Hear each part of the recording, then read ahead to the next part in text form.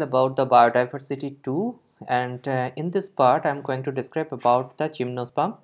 It is inclusively and exclusively for the Calcutta University generic elective courses of botany. So the diagnostic character of gymnosperms, just nothing but it was first described by the year of 3000 BC by the Theophrastus, and it was written in Inquiry into Plants.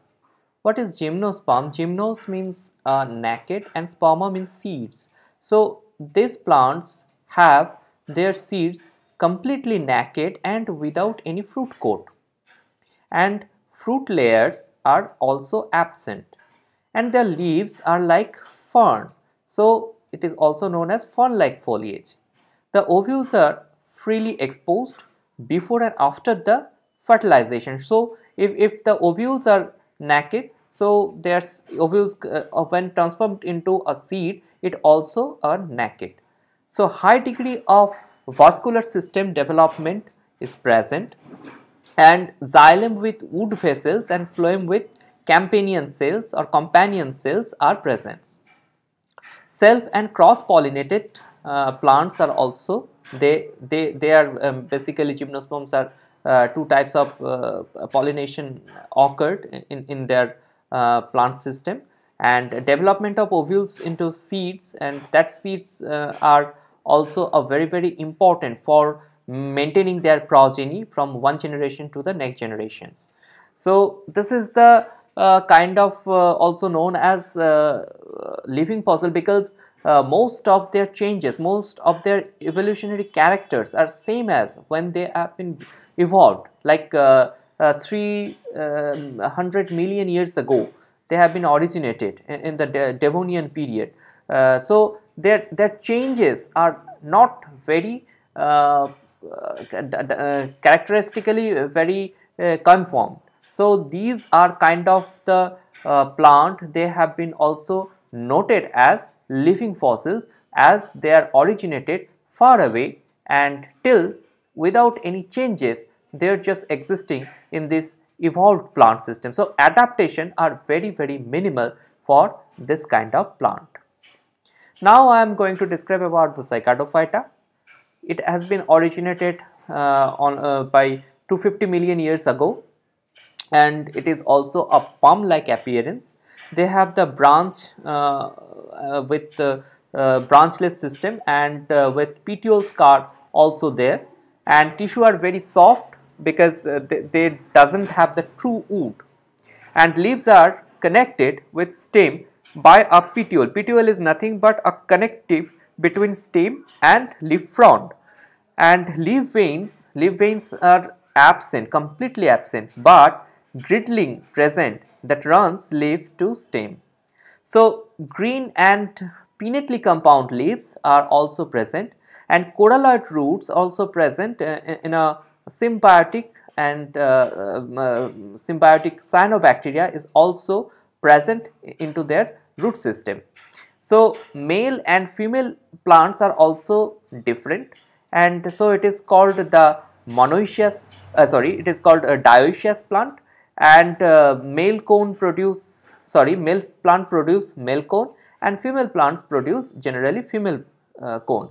But male and female vicinity, if different, they do not have produce any kind of they cannot be able to pollinate to each other. So after pollination, large seeds are developed, and seeds are converted with fleshy layer and called the cercotesta, and the example of this Cycadophyta is known as the Ericaceae.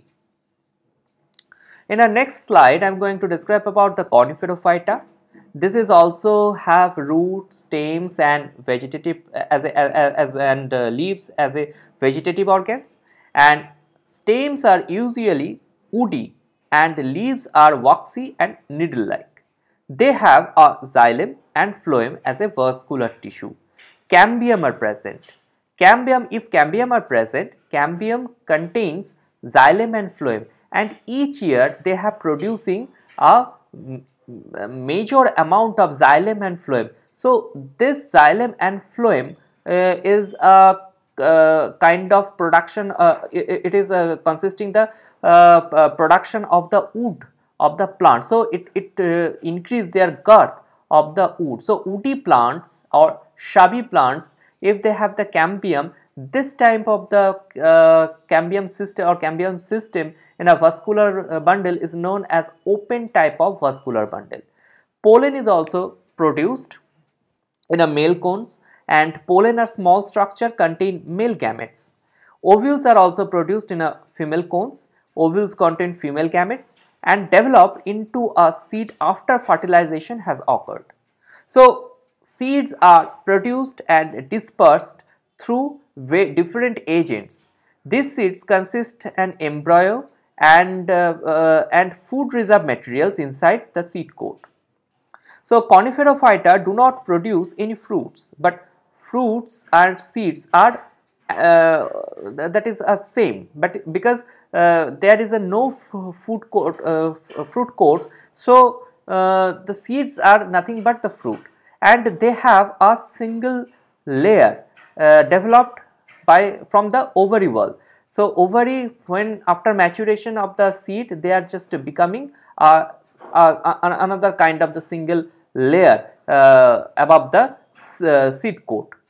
So maximum size of the Coniferophyta is about 100 meters, and there are a few examples are there, like Abdus, Catathea, Cedrus, Ketelaria, Larix, Picia, Pinus, Pseudolarix, Pseudosuga, and Sugar.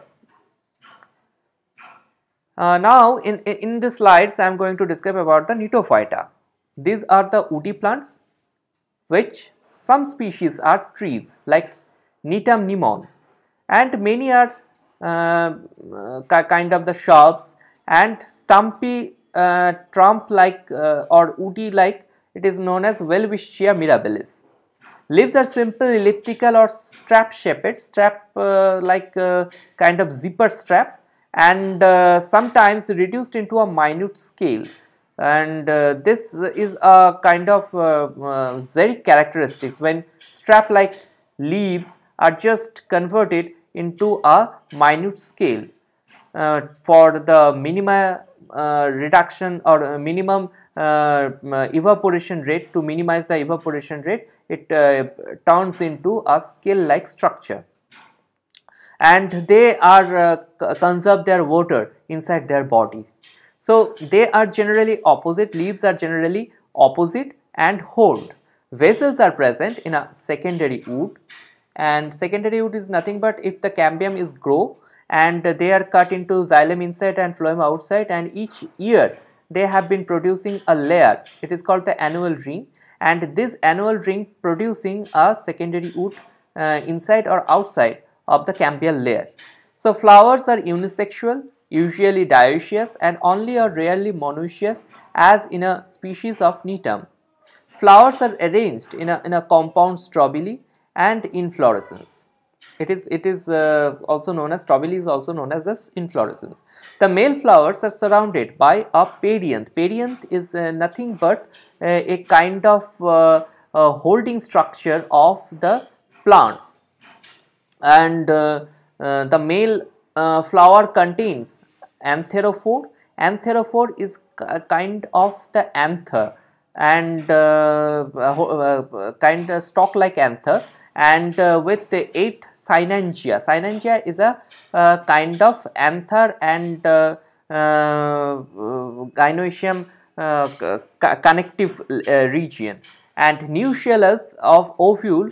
Nucellus is the nutritive tissues, remain surrounded by 2 or 3 envelopes, and micropyle is a opening from which pollen tubes has been entered into the ovum and protected by a bristle like tube, and at the time of the fertilization pollen tube contains 2 male nuclei, and which is more similar characteristics of like angiosperm. So this is all about the characteristics of gymnosperms, and with diagnostic characteristics of Cycadophyta, Coniferophyta and Gnetophyta as mentioned by Gifford and Foster by the year of 1989. So thank you for listening.